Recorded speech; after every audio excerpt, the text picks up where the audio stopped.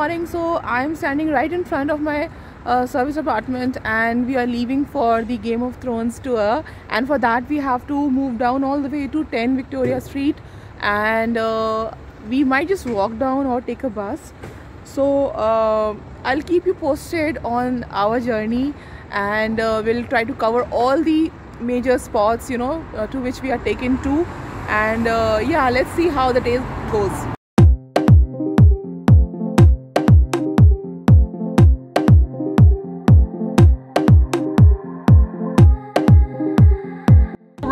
Road round for another 20 minutes till we get to our first location. Little seaside town, Carron Lock. So again, you have toilets there, you get tea, coffee, you can bring it on board. There's a bank machine, there's currency exchange. It's also a Game of Thrones location. The first spot that our tour bus has pulled up is at Carnlow, which is a small town on the North Antrim coast. The canal here, called as the Bravos Canal, was featured in season 6, where Arya gets stabbed and is thrown in the canal.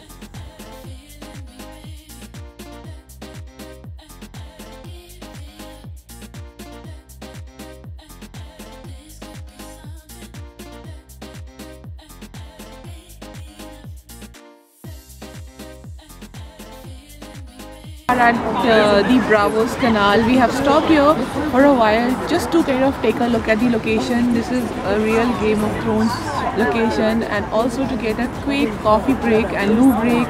So you can see there are so many tourists out here who have come to see the location, the real life location of the show, and also it's a very picturesque small town wherein, you know, there are a couple of shops for your regular supplies.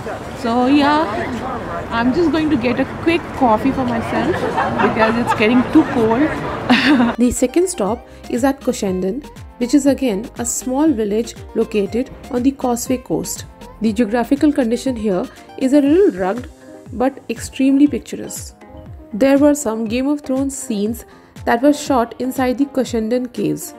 These caves are just a few miles from the main village. It might get cold around this area, so dress accordingly.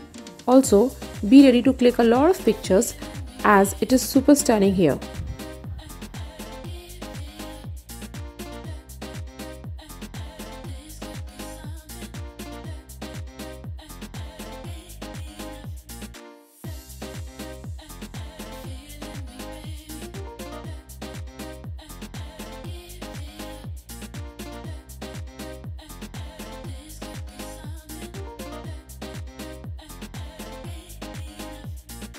The Ireland to fight Finn McCool. Finn McCool got really worried and said to his wife Una, "What'll I do?" Una. Hi guys, so I am at the Carrick Bridge now. This is going to be a tough terrain and a pretty gravel one as well. As you can probably tell, this is a really long trek which has to be covered on the foot. Now, since I have a small child with me, I'm not sure if they'll allow me to actually go inside, but still I'll try. And my child today, she's giving us a really tough time. She's just moving on her own. Just look at the way she's, you know, being independent and moving around. It's okay if the terrain is not that difficult, but since it's so gravel and slippery out here, it makes me a little worried. But she's enjoying, so I'm happy. Okay. Bye. Bye, beta. So Bye. just look at the abundant beauty.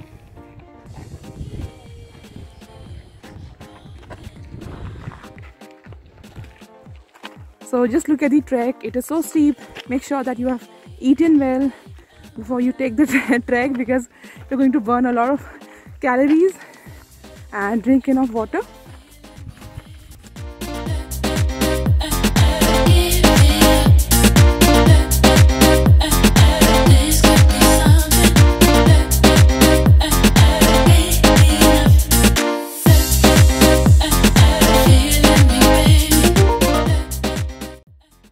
Carrick-a-Reid rope bridge is a simple suspension bridge that connects the mainland to an island also known as Carrick-a-Reid. Originally, this bridge was used by fishermen who would catch salmon fish off the coast. However, now it is mainly a tourist attraction.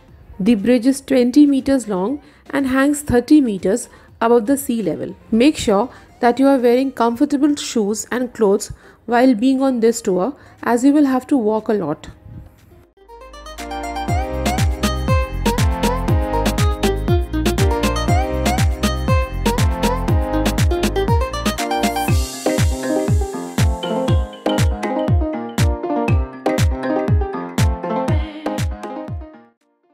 It is lunchtime and we have halted at Fullerton's Arm, which is a Game of Thrones themed pub and restaurant.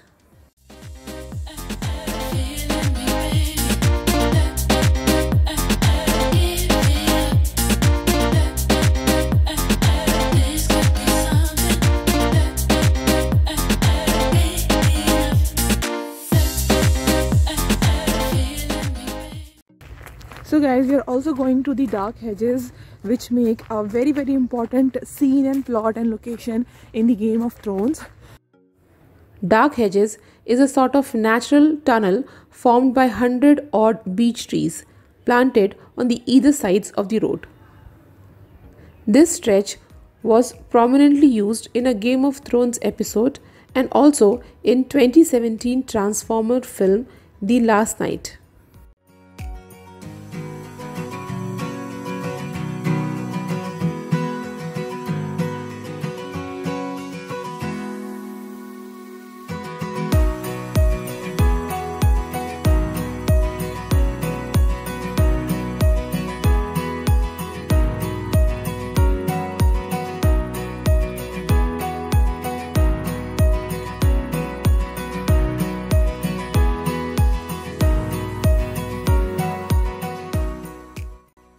As a part of the Game of Thrones tour, we were also taken to the Giant's Causeway.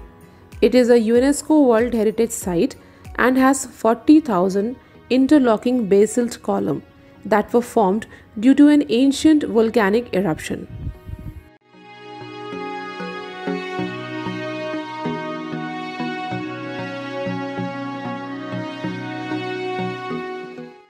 It is one of the most popular tourist attractions in Northern Ireland and offers a stunning view around as well. The geographical structure requires one to step on endless columns of rocks, which is extremely uneven, and I was advised not to venture in with a baby in my arms. It is strictly not suitable for children due to dangerously uneven surface.